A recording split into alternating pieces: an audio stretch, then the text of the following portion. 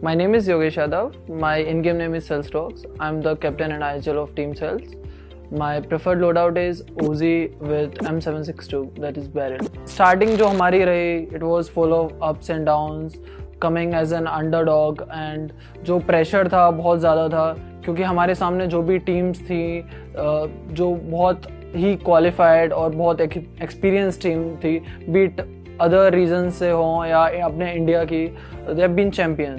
So as a underdog बहुत ज़्यादा pressure था, जर्नी हमारी बहुत हर्डल्स भरी रही है. सबको अभी क्या दिख रहा है कि we are the champions, but nobody knows the जो स्ट्रगल हमने करा हुआ है, जो हमें बहुत सारी प्रॉब्लम्स फेस करी. We were not having devices, बहुत सारा we were not having any experience when we started. जो प्रीवियस टूर्नामेंट हुआ था उसमें हमारी जो लीग स्टेजेस की जर्नी थी, that was very disappointing for me as well as people who have been watching us.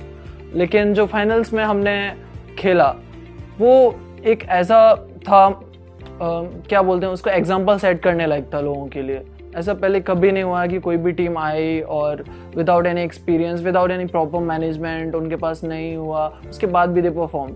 सो मैं जो भी अभी टीम्स हैं जो स्ट्रगल कर रही हैं, what I feel कि उन लोगों को भी they should not give up on this. I do agree कि जो previous tournament में हुआ था, हमारी जो performance थी in the beginning it was very low kind of, जो सबको disappoint कर रही थी because the way we started, the potential we have, तो लोगों को बहुत ज़्यादा expectation भी एक तरह से थी, the people who knew us since the beginning. सो क्या रहता है कि जो प्रीवियस टूर्नामेंट हुआ उसके लीग स्टेजेस में वी वर लैकिंग कॉन्फिडेंस, बहुत सारा माइंडसेट भी कुछ अभी बहुत डिस्टर्ब था, कंफ्यूज था, सारी चीज़ें लेके. बट क्या रहता है कि जैसे जैसे टूर्नामेंट प्रोग्रेस करा, somehow we managed to get into the finals. फिर क्या रहता है, there are some people in our community who used to say कि ये टीम कुछ नहीं है, इनके पास कुछ खोने को नहीं है, ये बेकार टीम है. सो ऑल दिस जब मैचेस खत्म होते थे तो ये मेरे माइंड में चलता रहता था and I used to think a lot. So that's how our journey started. Finals में हुआ, बिफोर फाइनल्स मेरी बात हुई मेरी टीम से. आई सेड कि दिस इज लास्ट जो हमारे पास है, इसके अलावा वी वॉन्ट गेट चांस. क्या पता, हु नोज फ्यूचर कि इफ वी आगे कभी will be able to reach here, यहाँ तक या नहीं उसके बाद. So this is our last shot, ऐसा करके मैंने बोला and we started. The first day we took good lead and second day उसके बाद तो एक बार शुरू हुए, the way we started उसके बाद रुकने का नाम नहीं लिया क्योंकि we were full of confidence. खोने को कुछ था नहीं लेकिन पाने को बहुत कुछ था. कहीं ना कहीं PMIS मेरे लिए एक कह सकते हैं एक इंस्पायरिंग टूर्नामेंट रहा है, जो कि I was not the champion, I was not the one playing out there, but मेरे लिए it was very kind of inspiring कि आई सॉ टीम्स जो नई टीम्स उधर आई एंड दे बिकम चैम्पियन. सो एक कहीं ना कहीं ये चीज़ मेरे अंदर भी थी कि कभी ना कभी एक टूर्नामेंट खेलूं जो और मैं चैम्पियन बनूं उनकी तरह.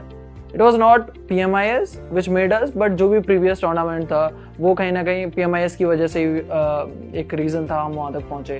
व्हेन वी स्टार्टेड, जो प्रीवियस टूर्नामेंट था उसमें जब हमने स्टार्ट करा तो we were out of experience हमें उतना था या नहीं.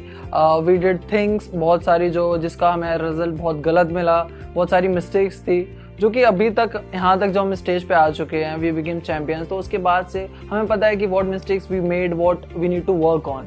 तो PMIS इज बिल्कुल एक जो बोलते हैं ना फ्रेश स्टार्ट है हमारे लिए, क्योंकि we have got enough experience जो कि अभी तक वी बिकेम चैम्पियंस हो उसको कंटिन्यू करने का मेरे अंदर, मेरी टीम के अंदर बहुत ज़्यादा भी दे आर वेरी कॉन्फिडेंट कि जो चीज़ें थी वो गलतियाँ हुई, we want repeat it. And PMIS से जो अभी तक हमने स्टार्ट करा है, the way we performed in finals of the previous tournament, तो उसी कंसिस्टेंसी को मेंटेन करके V M to be on the top of the table in upcoming PMIS. वैसे तो सारी टीम्स अच्छी हैं, बट जो कुछ टीम्स हैं जिनको जो tough competition last previous tournament में जिन्होंने दिया है बाकी टीम्स को भी, और जो मैं समझता हूँ कि PMIS के लिए अच्छा कंटेंडर हो सकते हैं, दिल B TSM entity, Godlike and Synergy, Team IND as well. तो ये टीम्स हैं which I'll surely prefer to fight against.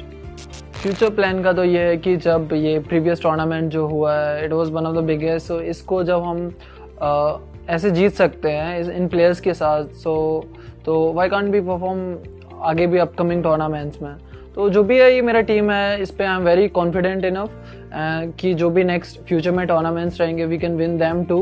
And future का यही है कि will try to perform on international level as well.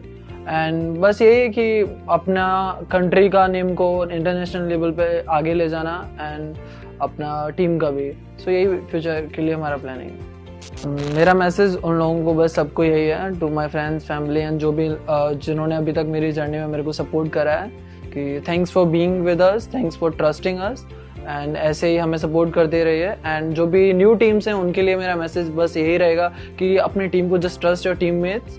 And जो भी सारा स्ट्रगल रहेगा, बहुत सारा स्ट्रगल रहेगा in your beginning, but never lose hope और you will emerge as champion in the end.